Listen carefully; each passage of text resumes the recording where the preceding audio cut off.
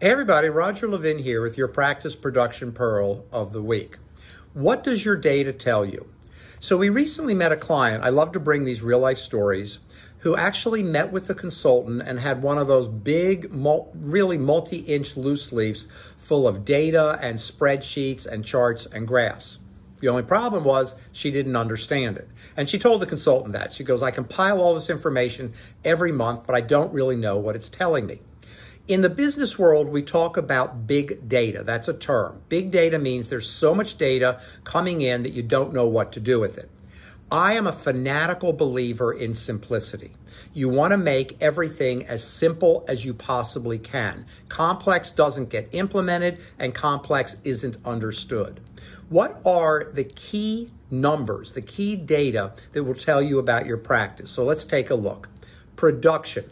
Production tells you more than any other metric how you're doing. Collections, profit, overhead, doctor income, all important.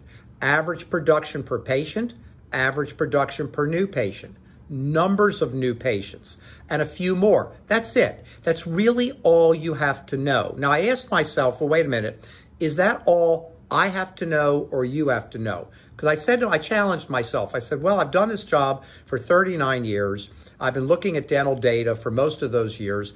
Do I need less information now to form a conclusion, or can dentists do it as well?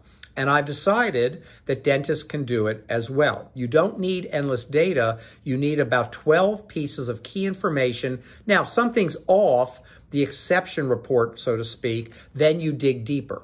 But if you've got about 12 to 15 key numbers and you look at them regularly, they will tell you how you're doing. For example, we see new clients, production's up, profits down. Well, we already know then overhead is eating into the equation. And we're seeing that even more right now with staffing costs going up and inflation. And eventually that inflation will simply stop being called inflation.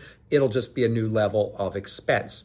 So you want to pay attention to those key numbers and not try to look at giant amounts of data or no data, just as bad, and look at those key numbers and understand your practice at the right level. Then if you don't follow it, you can ask an expert for more guidance, someone who's working with practices all the time and knows what those numbers mean, like a CPA or a consultant.